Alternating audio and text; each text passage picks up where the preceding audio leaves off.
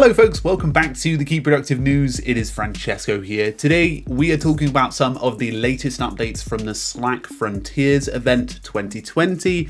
This is a pretty routine event. They happen every single year. It normally happens in two locations, San Francisco and sometimes like somewhere in Europe like London. Very lucky to go last year. It's quite a good event, but this year, naturally, it's virtual. So naturally at Slack Frontiers, they tend to release a few updates. And this year they've released, I guess, 2 or 3 major updates to the experience on Slack as people get more invested in remote work. So what I want to do today is go over some of the specifics and share a little bit more about what that exactly looks like. First update is something called Video Stories. Now, if you know about stories, you've probably got an application like Snapchat or Instagram where you can upload a video story and essentially people watch it, and it's more of a social media thing. Slack are bringing in or prototyping this feature at the moment with an aim to bring it in the future.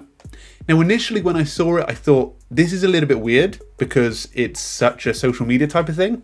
I'm really not sure if we're going to end up with an actual script when we get in front of the cameras or if he's just going to say what he wants to say per usual, but I'm sure it will be great. But when they demoed it, it didn't look too weird. It looked much more natural than what I thought it would look like. Assuming that this will become available later in 2020, it would be available near the status bar, allowing you to see updates from specific team members. Now, naturally, I think what they're trying to do is make the human connection here a lot better than they have before, allowing you to have a little bit of real-time connection with somebody, or at least real connection across a day. So the second feature they plan to release is audio-based. So it's an anytime audio feature that will allow you, if you're inside a channel, to be able to activate it, and then once you activate it, you can basically pop in and sort of like a bit like how Discord works. You can pop in and message or speak aloud, and naturally people can reply to you. I guess it's almost like, or what they're stating, sort of like when you pop your head around an office. Now naturally that can be distracting for a lot of people, but if you want to say get a small thing solved, it could be a useful way to be able to interact with someone instead of having a full-blown meeting.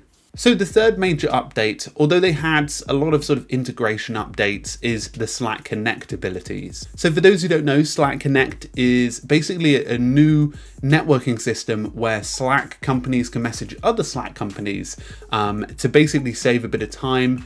You know, for example, it would almost sort of replace email when you're going about external communication. So essentially what they want to do is have organizations set up so they have DMs. So for example, you message somebody from another company and you can just be inside of their direct messages.